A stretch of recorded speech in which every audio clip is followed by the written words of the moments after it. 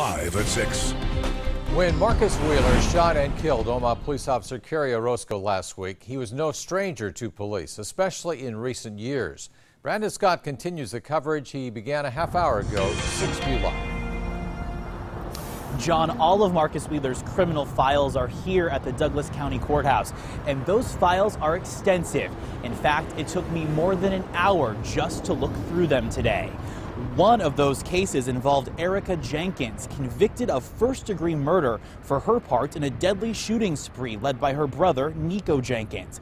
A few months prior to her conviction, Erica claimed Wheeler shot at her as she sat inside a car.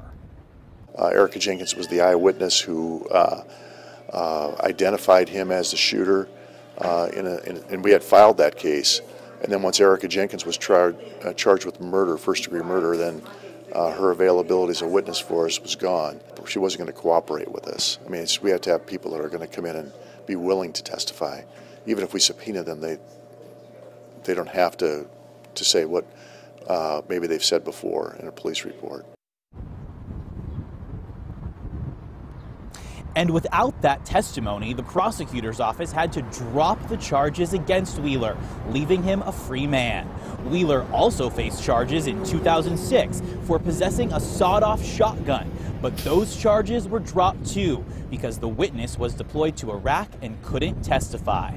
And in September of last year, police issued a warrant for Wheeler's arrest as the prime suspect in another shooting. And it was that warrant that Officer Orozco was serving last week when Wheeler opened fire and killed her. Reporting live with producer Roger Hamer, Brandon Scott, WOWT 6 News.